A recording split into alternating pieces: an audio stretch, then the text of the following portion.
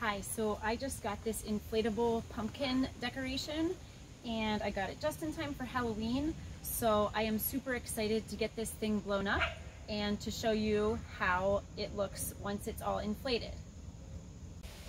The first thing I need to do is to fill the base with water so that it stays put. You can put water or sand in the base and then you fill it up with air. This Halloween pumpkin blow up is so easy to put up. I love that there's no plug with it and it's so easy to fill it with water, and that then keeps it in place. This is made of heavy-duty PVC and it's very durable. When you're finished with it for the season, all you need to do is wipe it down with a wet cloth and put it away. It's very easy to clean. This Halloween decoration is perfect for out in your yard, but can also be used inside or on a porch. It's great to have out for trick-or-treat night or for your Halloween parties.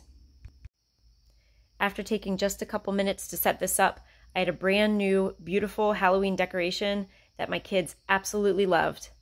Thanks for watching this video.